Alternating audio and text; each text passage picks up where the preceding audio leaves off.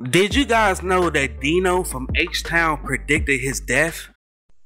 I'm live from Luke Memorial Hospital. Apparently, one of the members of the group H-Town has been injured in a serious accident. What? It was indeed Dino Hodges. At this time, the doctors are attempting to assess his condition. And some of my friends, HPD, they were just talking about, man, it was a bad accident.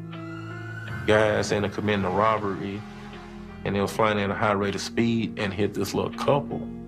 In the car was Dino and his pregnant girlfriend, 22-year-old Tesha Wysant. On their way home from the studio, she and Dino were killed when the speeding SUV ran a red light. It was T-bone, and that SUV hitting that little Honda Civic, it's just like a little Toyota Corolla getting in front of a freight train, and both of them was ejected. Tesha died at the scene. Dino passed away en route to the hospital.